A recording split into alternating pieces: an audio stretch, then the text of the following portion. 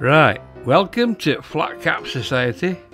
This time we've got a channel called Flat Earth Truth. What an oxymoron. It's a big word for the Yorkshireman, that, and there'll be some more coming up, so why don't we take a look at what this fella has got to say. It's October 1957. The first man-made satellite is launched into the sky, and suddenly the world is obsessed with space, planets, and the idea that gravity rules everything. Yeah, mate, and before 1957 we all floated to pit like helium balloons. Newton clocked gravity in 1687. Sputnik just went beep because gravity kept it up there. Imagine that. The very thing they're side-eyeing is a reason satellites don't fall on your head. But here's a question you've probably never stopped to consider. If gravity supposedly pulls everything down equally, why do rivers always choose one direction, downhill instead of sideways? Because down is a direction, sideways is your wishful thinking. Gravity points to Earth's centre, or local vertical. Water moves along the steepest drop in total potential. Across a riverbank's uphill. Water's lazy, not daft. Doesn't that sound odd?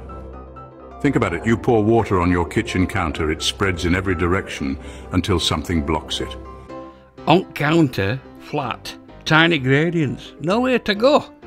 Outside, valleys, ruts, channels, and a few million years of erosion showing water exactly where the easy route is. That's not discipline, that's path of least effort. Nature's version of, oh, I'll take the bus. But outdoors, on a massive scale, water seems strangely disciplined. Rivers never flow sideways across landscapes, they only follow downhill. Tell that to Mississippi drawing calligraphy, or the Amazon doing weekend donuts. Sideways motion is called meandering. They shift whole floodplains, cut oxbow lakes, and occasionally jump channel entirely. Sideways, rivers invented it. So what exactly does down mean on a giant spinning globe? If you're in America, your down points one way. If you're in Australia, your down points the opposite way. Correct. And everyone's tear still heads towards their shoes, not the clouds. Each place has its local down, local vertical.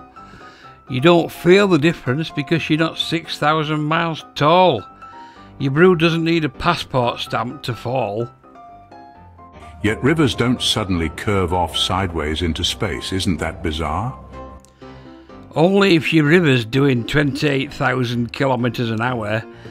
Earth's spin gives Coriolis, great for weather systems, tiny for rivers. It can favour erosion on one bank, yeah, but it's not yeeting the Thames into orbit. If it were, Tower Bridge would need afterburners. The desire here is simple. We want to understand how something so familiar, rivers, can actually expose one of the strangest mysteries about the place we live.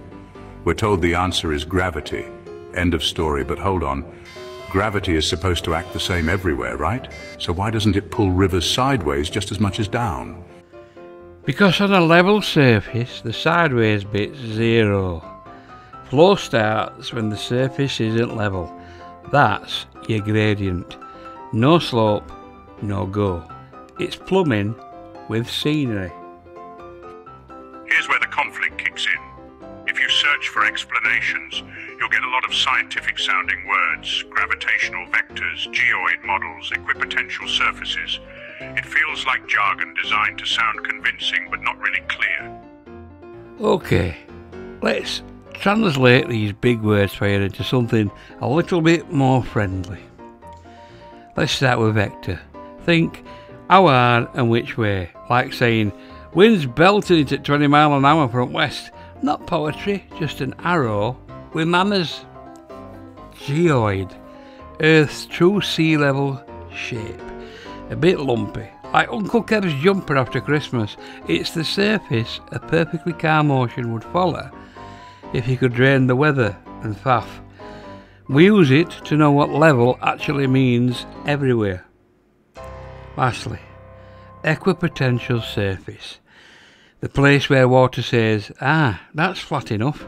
Along that surface there's no downhill to chase, so water doesn't flow along it. Tip the surface even a smidge and you've got a gradient. Water toddles off that way, lazy as a Sunday, but unstoppable. Now these aren't magic words, they're the tape measure, spirit level and arrow of physics. If you can handle lefty-loosey and righty-tighty, you can handle this lot. Try asking, if you stood on the side of a spinning ball and poured water, wouldn't it try to curve off? Yet rivers don't drift east or west from spin, they flow consistently downhill. Ooh, bang on. Terrain sets the route, rotation nibbles at the edges. Congratulations on sneaking one correct sentence into a conspiracy casserole. But downhill compared to what? To the ground under your feet? Or to some invisible centre we're told exists miles beneath us? The change happens when you start flipping the perspective. Instead of seeing Earth as a ball, picture it as a level stage where water always seeks the easiest path lower ground. That would explain why rivers never flow sideways into the sky. They just carve through valleys, always seeking the next lowest point. Suddenly the everyday becomes mysterious. The Mississippi, the Nile, the Amazon, they all behave like water poured on a flat surface, tilted just enough to give direction. A tilted tray sends everything the same way. Real Earth has watershed divides. One raindrop heads to the Atlantic, t'other to Pacific, sometimes 10 yards apart on a ridge.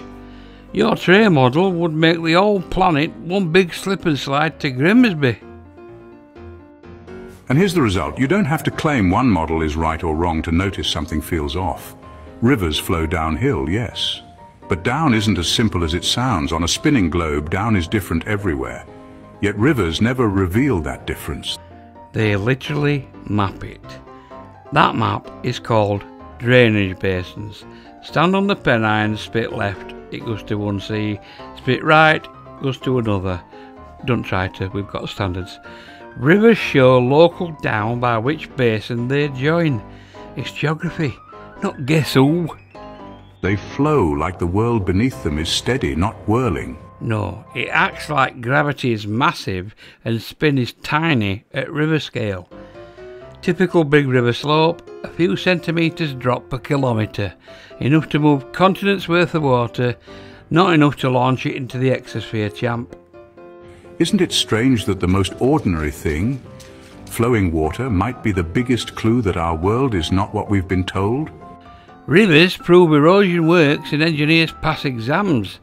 Romans laid aqueducts on gravity alone, and the water still turns up 2,000 years later without consulting YouTube. If gravity were a fairy tale, your local reservoir would be a sky fountain. So next time you stand by a river, don't just watch it move. Ask yourself, where exactly is it going and what does that say about the ground you're standing on? Okay, so just to recap. Down is local vertical to Earth's centre plus a teeny spin tweak. Water follows the steepest available drop, channels and terrain do the steering. Rivers happily go sideways or meander, they just won't climb hills for your aesthetics. Drainage divides are the receipts that down varies place to place, and the one-tilt flat world can't produce the messy beautiful spiderweb of basins we actually see. So next time someone whispers, "Rivers debunk gravity," smile, take a dignified sip of your tea and say, "Bless you." When your driveway starts flowing uphill, I'll ring NASA. Till then, I'm gonna ring a plumber. Well, we're coming to the end of another one. Let's hope Flat Earth Truth has been educated with a bit of Yorkshire wisdom. So until next time, just remember, the only thing flat in Yorkshire is its gaps. Ta-da!